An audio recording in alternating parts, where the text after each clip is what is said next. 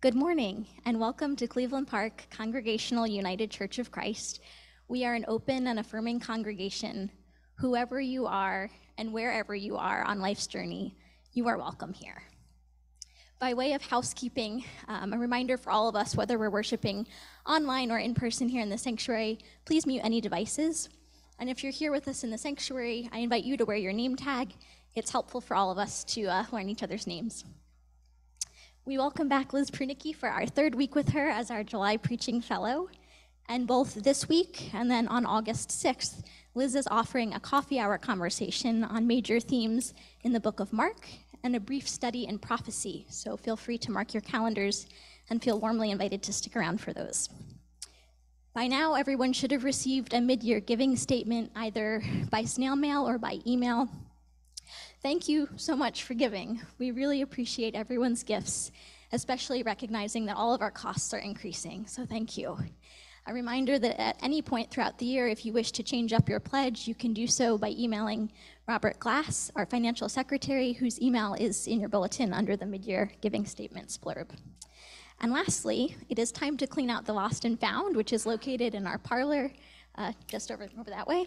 So feel free to take a look and do so soon, because we will give everything away by the end of August if it is not claimed. So I do believe those are all of our announcements.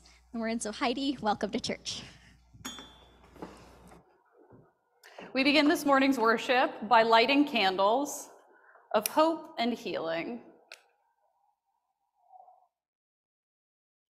Today's service will focus on the stories that we tell ourselves. What is the story of Christianity, and who is telling it?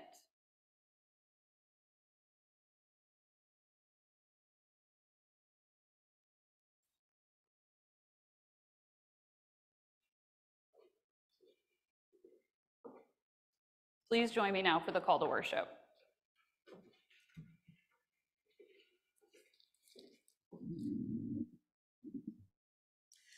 This is the day that God has made. Let us rejoice and be glad in it. Loving God, Set us free, from the limitations of our assumptions, so that we might recognize in our fellow travelers the image of God. Let us celebrate God, who brings us here together today. Each as our own person, Together as one body. let us worship God. And now join me in our opening prayer. Gracious God, you show up to us in unexpected ways. A mother hen protecting us under wing. A breasted God who nurtures and provides for us.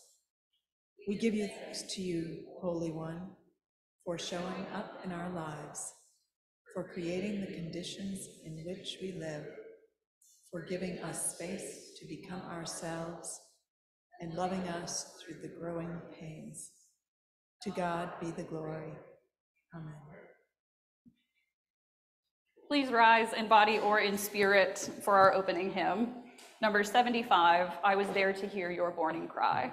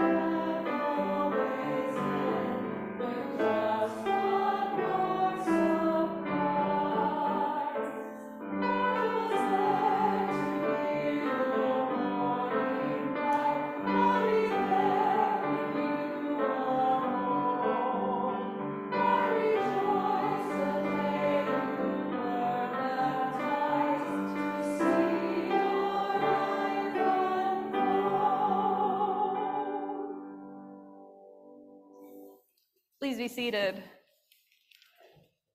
I'd like to center our time for silent reflection this morning by first sharing a selection from Lauren Winner's book, Wearing God.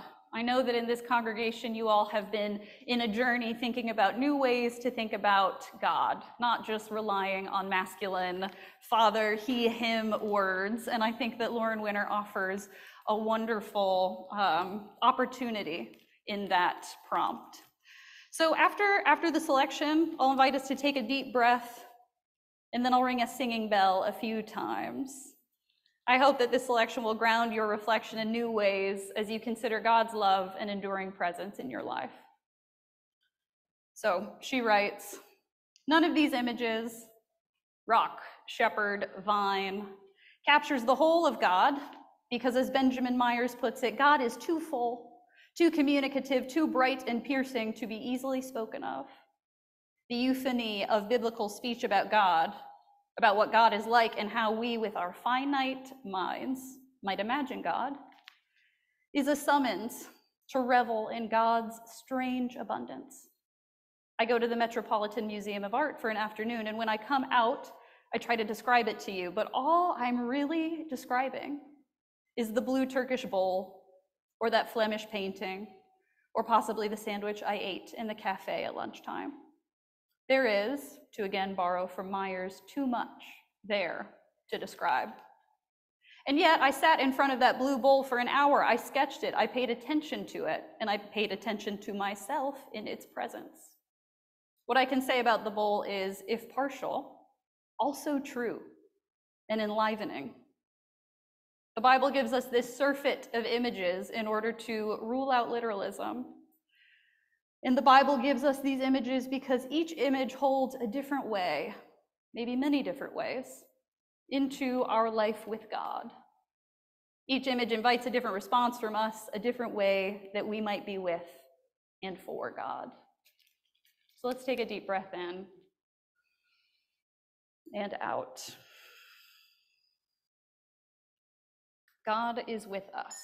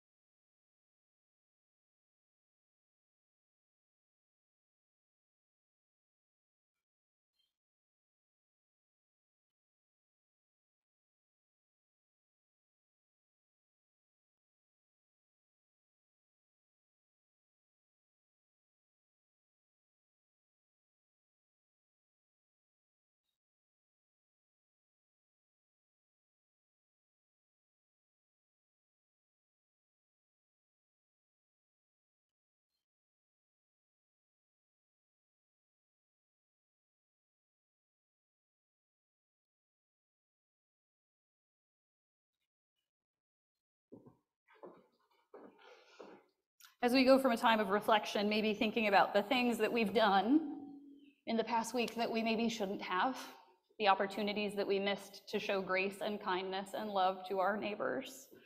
We also move over here to our baptismal waters, where every week someone comes up to me after worship and says, "Did the baby not show up?" This is a remembrance of baptism, an opportunity to remember what it is that our traditions and our rituals bring to our lives, a reminder that these rituals unite us to one another and to God, that there is nothing we can ever do that will separate us from the love of God, that God loves us so much, God will chase after that love and bond with us yet again. And so, listen now to the sound of love poured out, reminding that we are connected to one another in baptism, in friendship, in love, and in Christian community.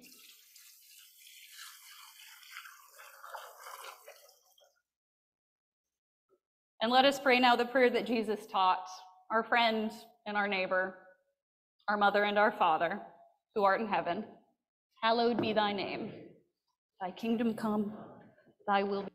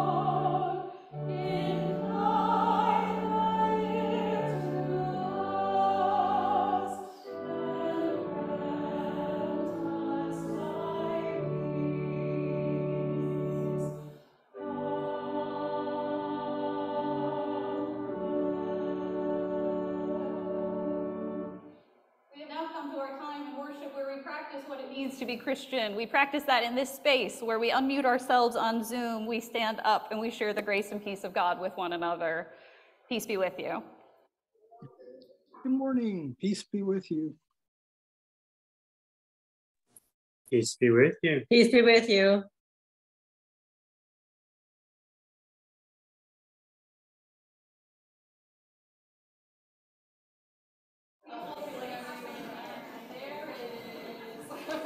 Peace be with you.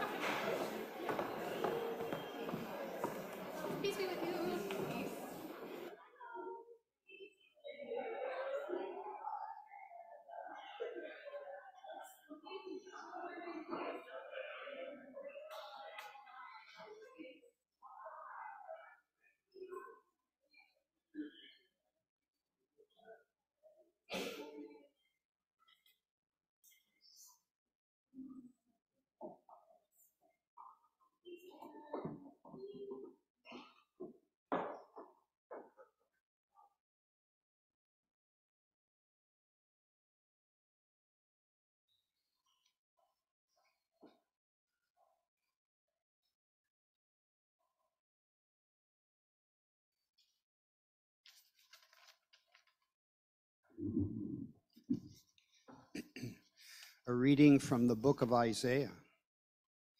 The Spirit of the Lord God is upon me, because the Lord has anointed me.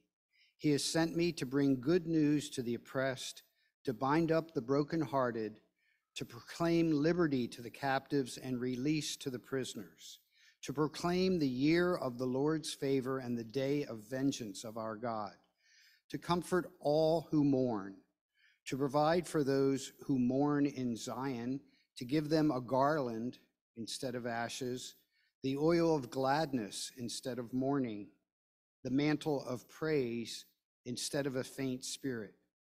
They will be called oaks of righteousness, the planting of the Lord to display his glory. They shall build up the ancient ruins. They shall raise up the former devastations. They shall repair the ruined cities, the devastations of many generations. Another reading from the Gospel according to Mark. As he taught, he said, "Beware of the scribes who walk around in long robes, and to be greeted with respect in the marketplaces, and to have the best seats in the synagogues and the places of honor at banquets. They devour widows' houses, and for the sake of appearance say long prayers. They will receive the greater condemnation." He sat down opposite the treasury and watched the crowd putting money into the treasury. Many rich people put in large sums. A poor widow came and put in 2 small copper coins, which are worth a penny. Then he called his disciples and said to them, "Truly I tell you, this poor widow has put in more than all those who are contributing to the treasury. For all of them have contributed out of their abundance, but she, out of her poverty, has put in everything she had, all she had to live on." This is the word of God for us, the people of God. Thanks be to God. Gracious God, may the words of my mouth and the meditations of all of our hearts be acceptable in your sight, our rock and our redeemer. And may the gospel be more to us than mere words. May you produce in us strong convictions. In your holy name we pray. Amen. In our gospel reading from Mark, we have a juicy story today, friends. Who here has heard the story of the poor widow giving all of her money away? Excellent, excellent. Maybe you heard it preached on a Sunday morning. Maybe it was in a Sunday school class or adult education. Maybe someone extremely bold used it as the scriptural foundation for a stewardship series. The common reading of this text is extremely on the nose for Stewardship Sunday and for mid-season giving. I didn't even know that was on the agenda today. But maybe there's more than one reading. What story about the poor widow are you familiar with? Is there really only one way to tell her story? And that's what we're going to be talking about today, stories. What do we include in them? What gets left on that editing room floor? And how should we think about the conclusions that we draw about how we should live in the world and how we should think about ourselves from the limited information we've been given? I'm sure that most people who've heard the story of the poor widow are accustomed to celebrating her. She gives all that she has in the world to the temple, not just the money that won't even be missed. Very literally, this woman gives all that she has. My goal for our time together this morning is to provide an alternate way to think about the poor widow. You're especially welcome to bring any critiques of this reading to the adult education coffee hour after worship today, where we will discuss major themes in the book of Mark. This story is an excellent example of many of those themes: Jesus' tension with the Roman political religious establishment, his quest for justice, and his overwhelming manliness. I hope that none of you have forgotten from my first week here that above all, in the Gospel of Mark, Jesus is extraordinarily manly. There are literally thousands of narratives that we tell ourselves that impact how we feel about ourselves and how we live our lives. In Isaiah, the scripture speaks to that power of story, that a messenger will come and deliver good news, Prisoners will be released, those who mourn will be comforted, the brokenhearted will be bound up. This good news buoys the afflicted and gives them hope. And in Christian tradition, Jesus is this messenger doing this work throughout the Gospels. If the idea of these many thousands of stories impacting our lives sounds helplessly abstract, let me give you an example. I'm an American. I can say that, and when I invoke America, every person in this room will have both a common understanding of what that means, but will also think slightly differently about that story. Depending on who I'm talking to, that word can immediately invoke a legacy of genocide and enslavement that is irredeemable. But it can also evoke patriotism, pride, and feelings of exceptionalism. How we think about our Americanness, whether it is a point of pride or shame or somewhere in between, that story has an effect on us, and it shapes in real and tangible ways how we interact with other people, the sorts of media we consume, and the decisions we literally make every day. This is true about identity markers like nationality, but it's also true for most other descriptors in our lives. There is a narrative about what it means to be a father or a wife or a non-binary person. A person who likes motorcycles also fits a sort of narrative. So do blondes. You can't escape it. And we either use these narratives as a sort of shorthand to give guidance and meaning to our lives, or we can rebel against them. This is essentially what we're doing when we ask ourselves a question like, what does it mean to be a woman in 2023? I can like the answer or not, but regardless, I'm making decisions in response to a prompt that other people have given me. Some of these stories have a positive effect on our lives.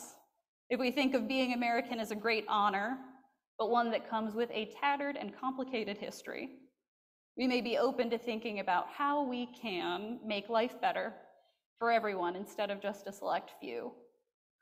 But that same story can trigger in someone else feelings of being threatened or scared.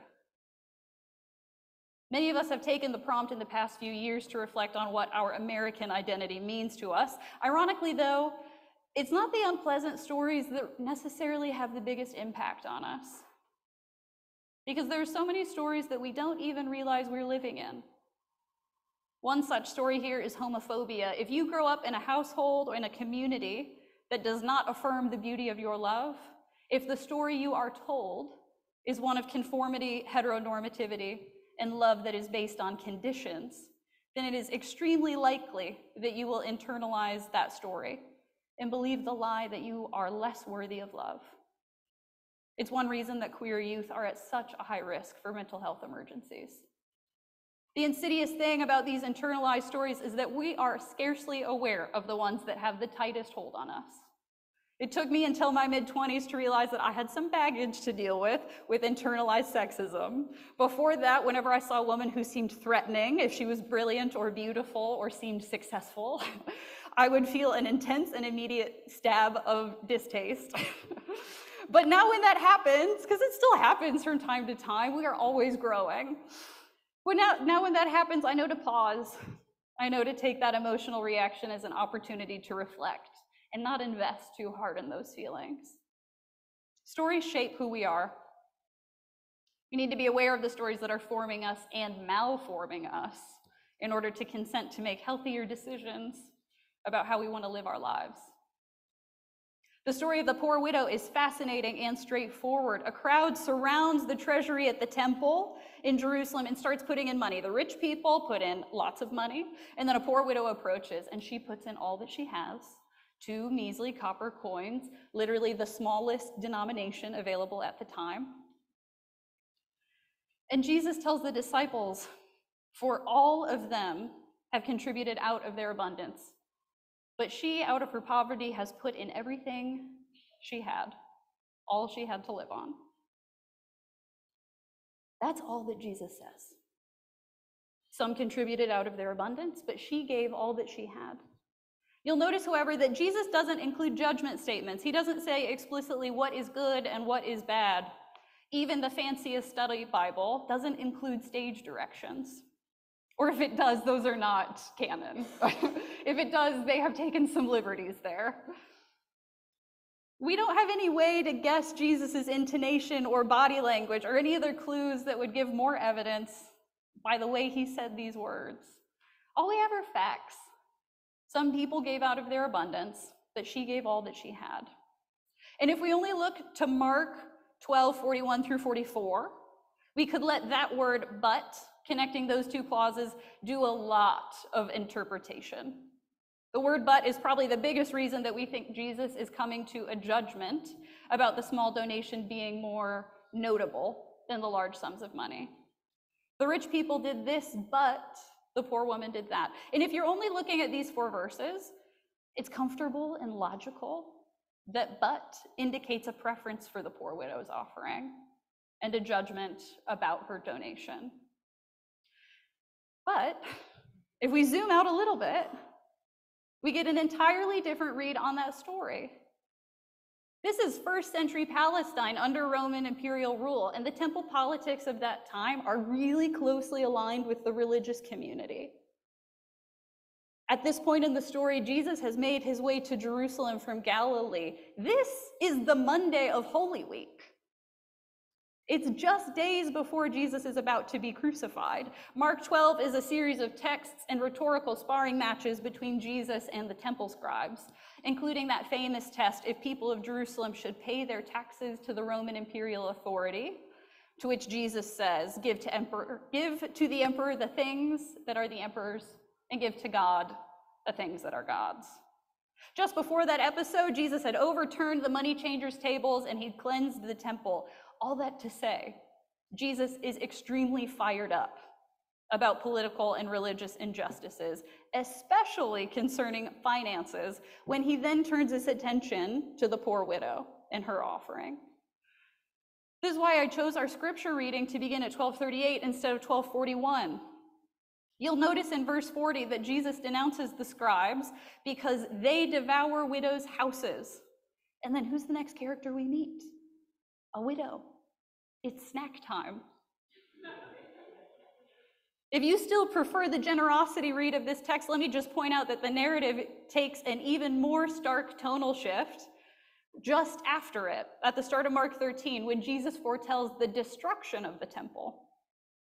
Instead of reading the story of the poor widow as a pious woman who gave out of her incredible generosity, I think that the theologian Seong-Hee Kim is on the right track when she suggests that the poor widow's actions are actually the climax of Jesus's whole teachings of Mark 1 through 12 up to this point.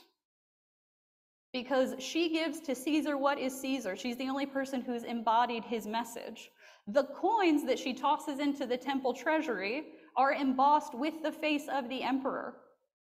And just as this world has taken everything from that poor widow, by returning those last 2 coins she has, she signals her refusal to participate in that system anymore, putting her trust instead in the kingdom of heaven and doing as Jesus taught only moments before. This story is emblematic of why the religious and political order of the time will come to an end. This poor widow is the connection between Jesus's teaching and his announcement that the temple will be destroyed, because she understands what Jesus is doing in the world, disrupting Roman political oppression and refusing to participate on those terms as a subjected and oppressed poor widow. Okay. But is the story of the poor widow a narrative that has shaped our lives so profoundly that it influences our decision-making? For some of us, maybe. Maybe that stewardship campaign was really convincing when it was based in the poor widow. But for others, maybe not. The point of reframing this narrative in the Bible isn't to take away a reading of the text that you may have identified with, but it's to demonstrate that the same story will have countless perspectives, and that those perspectives will have great material consequences on how we choose to live our lives. Biblical literalists and proponents of biblical inerrancy both have a tendency to flatten the text in their quest to find literal meaning and true facts in stories that were written thousands of years ago by hundreds of different people. In congregations that value inerrancy, it can be difficult to provide a new reading of the text. one that is just as faithful to the written word as the other, if there's already a prescribed correct reading. But most people don't recognize how often a correct reading of a text is simply filled with someone else's interpretation. In the story of the poor widow, Jesus just says the word but, and we come to a huge conclusion that that but indicates praise. But it doesn't have to indicate praise. Another interpretation is just as valid. To borrow from the UCC's excellent slogan, God is still speaking. The Bible is begging for us to breathe life into these countless perspectives and find new avenues to be transformed by the stories of our ancestors. And what is the story of our faith? In the week ahead, I encourage everyone here to reflect on the stories that shape our lives most directly. If I had planned the adult education hour topic last night when I was working on this sermon instead of months ago when I submitted scripture and sermon titles, I would have led us in an exercise to do exactly this, to force us to think concretely about the stories that are the most important to who we are. For this reason, I also think that we should set aside a particular attention for what it means to each of us to be Christian. If you're like me, a progressive liberal Christian from a progressive mainline denomination, which I know that almost everyone in this room is, then it can be tempting. That's amazing. Then it can be tempting when prompted to describe our faith by saying, yes, I'm a Christian, but don't worry, I'm not one of those Christians. UCC author Lillian Daniels has an excellent book that summarizes these feelings exactly in its pithy title, Tired of Apologizing for a Church I Don't Belong to. Often I don't even know what exactly I'm avowing or disavowing in my faith when I assume that I'm not the prototypical Christian, the one that others expect when they hear that word. But I do know that when I lived with roommates, every time someone new would come to our house, they'd look at all the bookshelves on the first floor of our Capitol Hill home, and they'd sort of awkwardly pause and say, wow, there's a lot of Bible stuff here, with a very audible discomfort about how best to proceed next. And then a roommate would laugh and say, yeah, Liz is super religious, but get this, she also loves gay people. And then to my equal discomfort, the guests would often look like this was the wildest and most unbelievable thing that they had ever heard. And let me be clear, I don't associate this confusion about my identity with persecution. This nation does not have a problem with persecuting Christians, despite some narrative in the media. This is a nation built on Judeo-Christian values that employs language and customs that speak directly to our traditions. We're not persecuted. But we are in a moment where being Christian is no longer a default. And so that shared story has splintered. If we choose to be Christian now in 2023, we do need to have some sort of reason why when people ask. The story I tell myself of my faith, which admittedly I'm still working on, is that Jesus welcomes all, loves all, and is longing to be in relationship with each and every person in this world, Christian or not. But even more than that, the story of Christianity is transformative. I mentioned in my first sermon that my experience of Christianity, even though I was born and raised in the church, felt more like a conversion. Like I'd been going through the motions of showing up and then suddenly woke up one morning, a totally different, kinder, gentler, and more patient person. And so when I think about what it means to be Christian, I don't erase the difficult parts of the history, the Crusades, the homophobia, the domestic abuse. Nor do I try to do some sort of balancing act that puts all the good on one side and puts the bad on the other side and tries to weigh them out like there's an answer there. I'm here because I've been transformed by the better through my relationship with this institution and the stories that it connects in me. In Christianity, the story that is the foundation of our faith is not only transformative, it is transcendent. As we'll discuss next week in the Gospel of Mark, getting closer to the passion and the crucifixion, Jesus defeats death.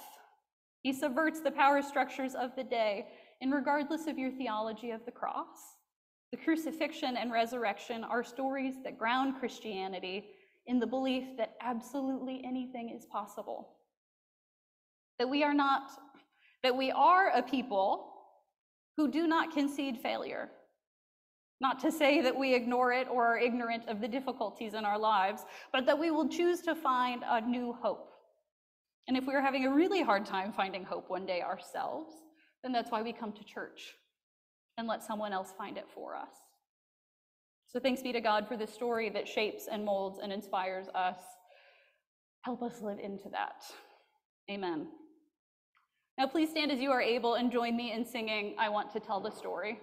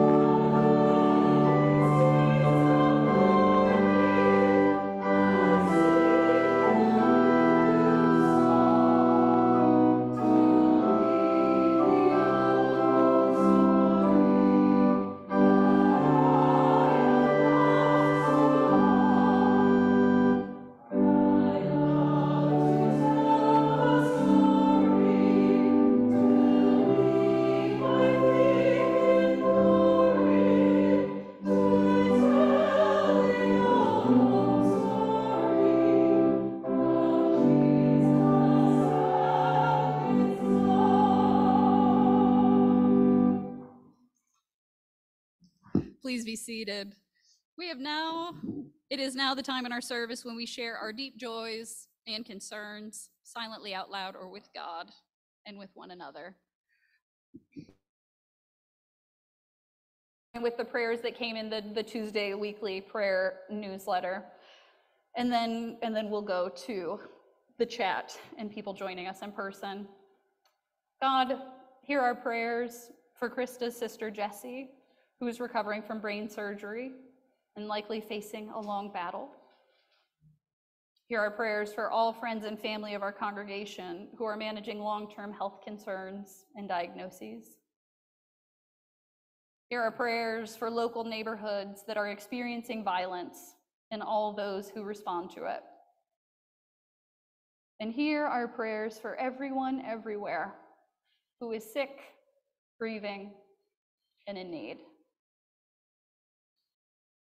And God, we give thanks today for Denise's successful hip replacement last week, for the joy and treasure of siblings, of strong family connections that continue to be loving even in death.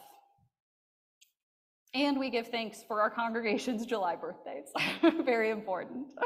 Now let us take a moment of silence to hold these joys and concerns while I invite everyone joining on Zoom to unmute themselves and share their prayers whenever y'all on Zoom are ready.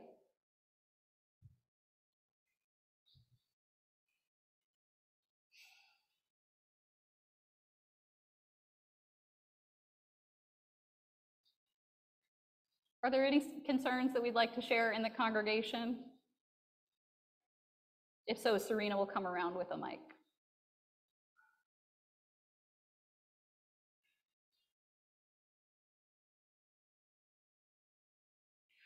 We're gonna go wild. I know you guys usually separate it into concerns and then celebrations, but we're gonna mix it all up. Because I wanna start by celebrating that my people are here. I'm so delighted. I am so grateful for the opportunity to be in worship and in congregation with you all from Emmanuel Presbyterian Church for 5 years, and that you all are here this morning is such a joy. Thanks be to God. Yay. And of course, I'm grateful that Cleveland Park Congregational has had me here so that my friends can come visit me.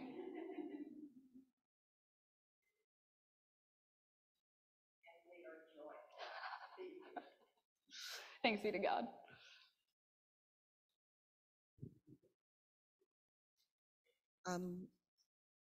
Closer? Okay.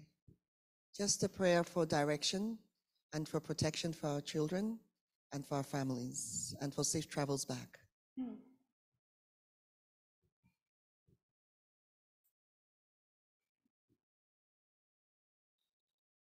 I want to thank John Vole, who's on Zoom today, was sitting in front of me last week when he remembered his sister's birthday and said that we should all do that. And so somehow I remembered that this week as I thought about my sister who died 33 years ago at only age 37. And you know, she would probably be ruling the world right now. So, you know, it was kind of hard to be her sister. So I put those really dramatic flowers on there for her. I'm sorry she didn't get to be who she should have been.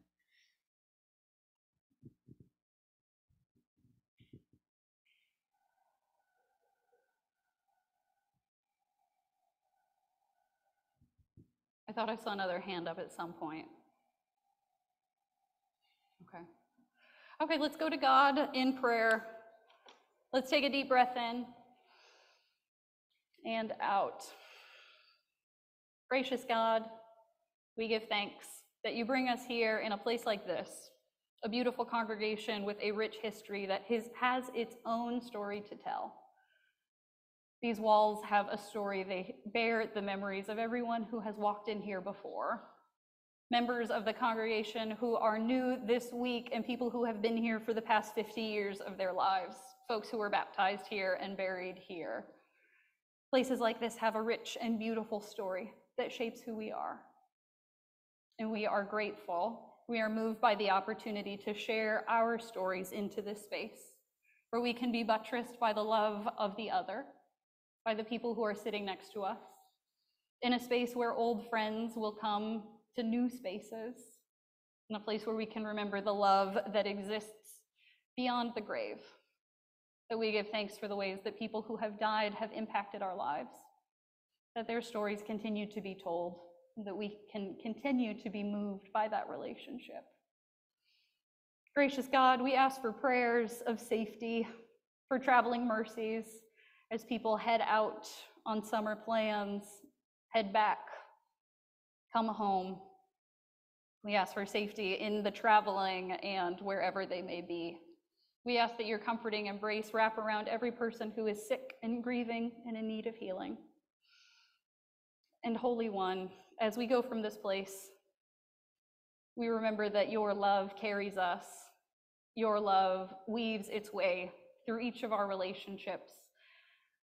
Your love is the foundation of the love we feel for ourselves and for one another. To God we give thanks. Amen.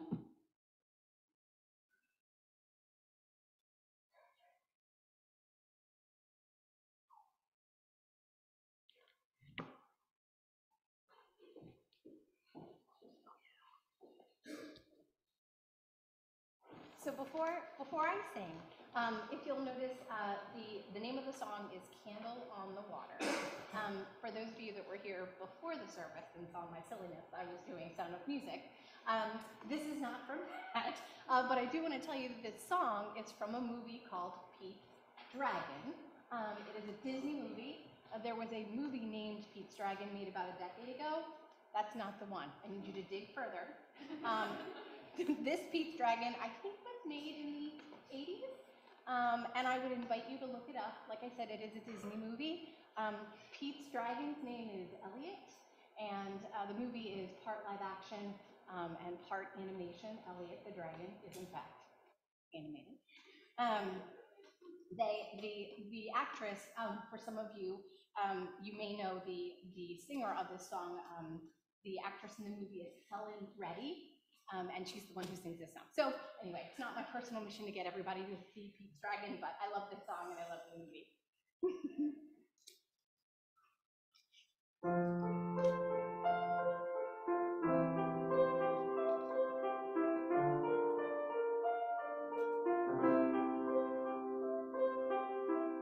I'll be your candle on the water. My love for you will always burn. I know you're lost and drifting, but the clouds are lifting. Don't give up, you have somewhere to turn. I'll be your candle on the water, till every wave is warm and bright. My soul is there beside you. Let this candle guide you. Don't give up, you have a stream of light. A golden friend as time has found you. Don't let the stormy darkness pull you down. I'll paint a ray of hope around you, circling in the air, lighted by a prayer.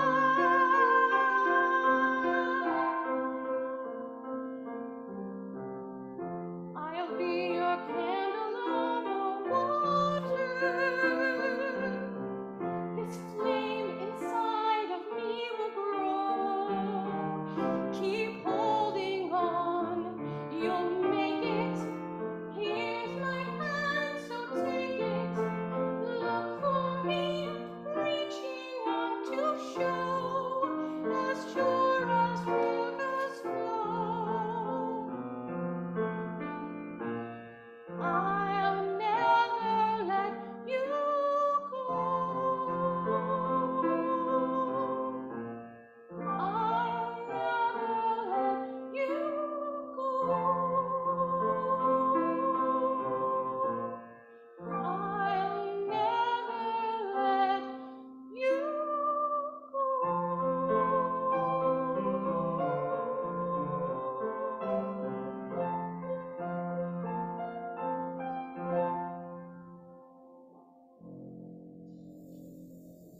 Amen.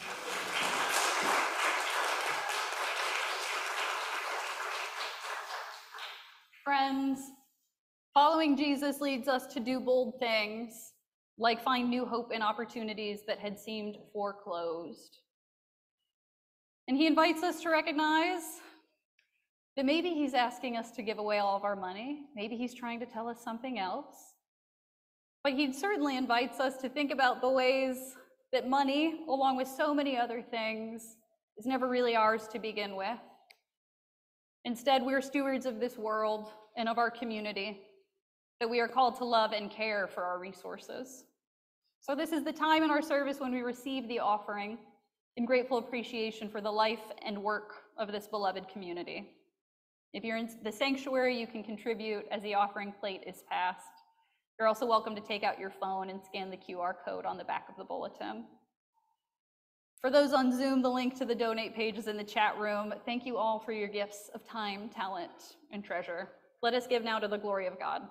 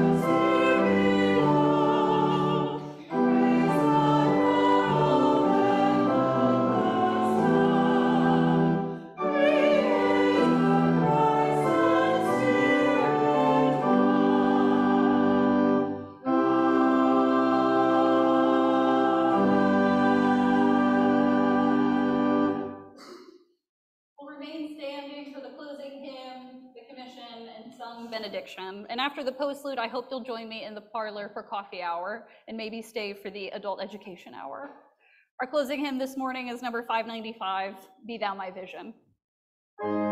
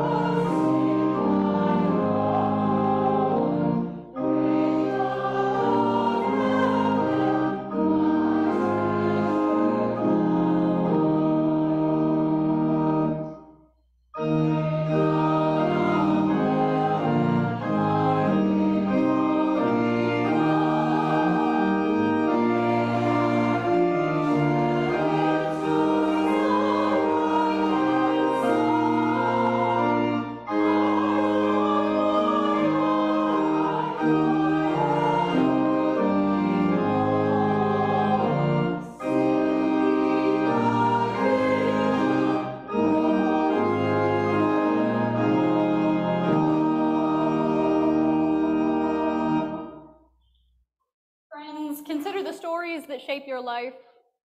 Dig into the ones that inspire you, and be cautious of those that cause you harm. While we can't remove ourselves from the stories, we can be more aware of their perspectives and go from this place remembering that this faith grounds you in a story that is hopeful, redemptive, and filled with love. Now may the grace, mercy, and peace of God, our Creator, our Redeemer, and our Sustainer, be and abide with each and every one of us today and every day. Amen.